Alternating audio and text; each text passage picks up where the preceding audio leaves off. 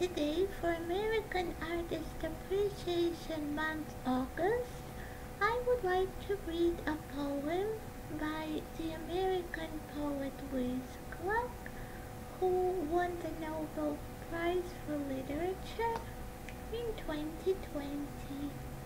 I normally have more roses, but this summer the roses in my neighborhood haven't been so great. I found just this one. I always like to have a rose. And it smells delicious. The poem is August, so it's perfect. It's a lovely poem about dreams and reality, I think. My sister painted her nails fuchsia, a color named after a fruit.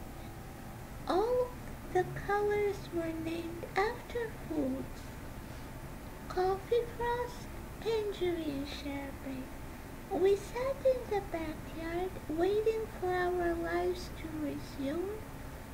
The acid summer interrupted, triumphs, victories, for which school was a kind of practice. The teacher smiled down at us, pinning on the blue ribbons, and in our heads we smiled down at the teachers. Our lives were stored in our heads. They hadn't begun.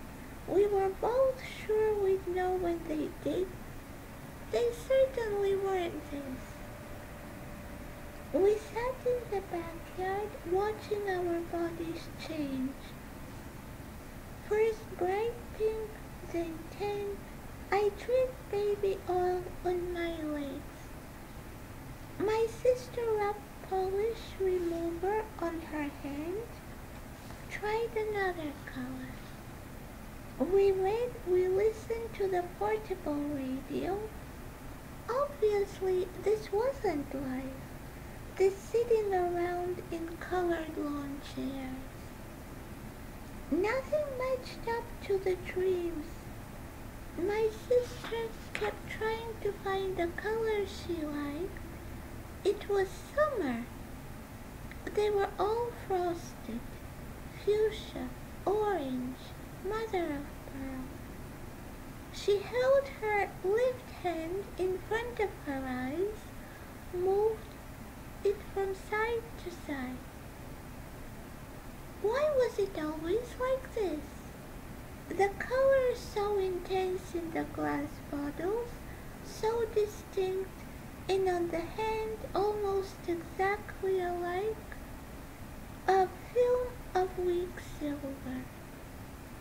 My sister shook the bottle. The orange kept sinking to the bottom. Maybe that was the problem. She shook it over and over, held it up to the light, studied the words in the magazine.